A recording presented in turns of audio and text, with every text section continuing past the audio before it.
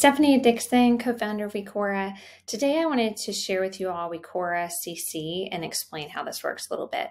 So Wecora CC is just a way to get pictures from where you're already sending them, attachments that you're putting in emails to your clients, to your vendors, your workrooms, contractors, anyone that you're sending emails to.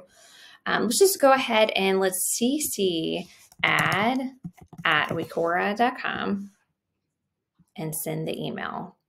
When we do this, all of these images will automatically be added to our Wecora account. And I'll show you where. So we're going to send the email here. Now I'm back into my Wecora account. And then the next time that I click on my orange plus here, my item library, you'll notice the option for Wecora CC. Just to be clear, you will not see this option here until you have activated CC by actually using it. So I'm going to select this option. And here you'll see items that I've sent. And it also tells you exactly who you've sent them to. Here's all of the items. And now I can just drag and drop these to my Wecora board.